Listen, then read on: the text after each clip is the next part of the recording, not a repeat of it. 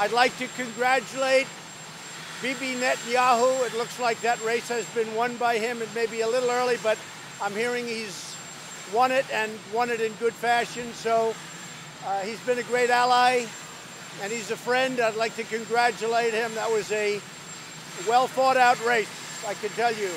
But it looks like Bibi has won that race. Go ahead, Steve. Say it. So the fact that Bibi won, I think we'll see some pretty good action in terms of peace.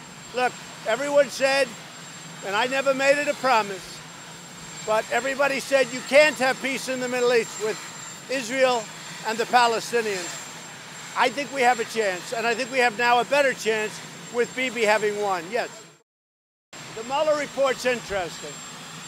After $35 million, with 13 increased to 18 angry Democrats, people that truly hated Donald Trump, they found no collusion whatsoever with Russia. But I could have told you that, and so could most people. And so could have everybody that voted for me, which was a lot of people. So after wasting all of this money and all of this time with people that were haters, people that worked on the Hillary Clinton Foundation, people that were absolutely haters of Trump, they found no collusion. What has been found during this period of time are the illegal acts of getting this whole phony investigation started. And hopefully, that's where people are going now. That's where people are going. And it's very interesting.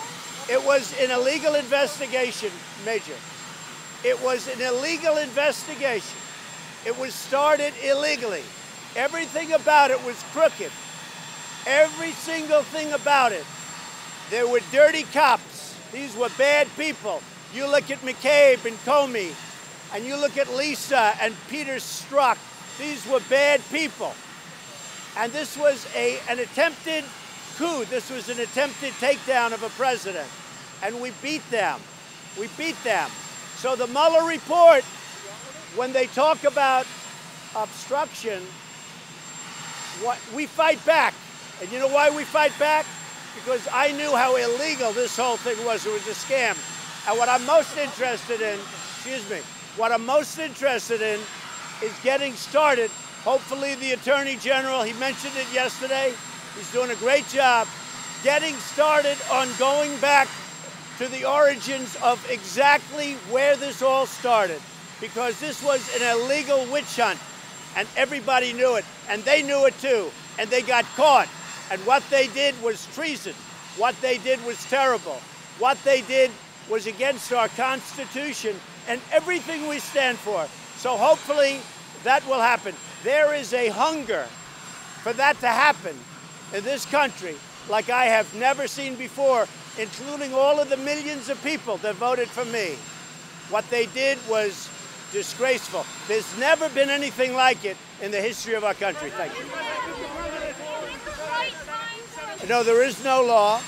As you know, I got elected last time with the same issue. And while I'm under audit, I won't do it. If I'm not under audit, I would do it. I had no problem with it. But while I'm under audit, I would not give my taxes. There's no law whatsoever. Now, I will say this. I would love to give them, but I'm not going to do it while I'm under audit. It's very simple. Remember, I got elected last time, the same exact issue, with the same intensity, which wasn't very much, because frankly, the people don't care.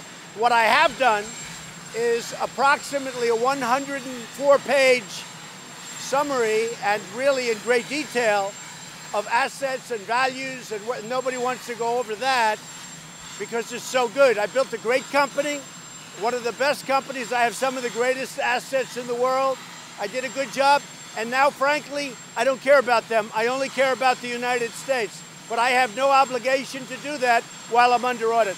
And no lawyer would tell you to release your tax returns while you're under audit.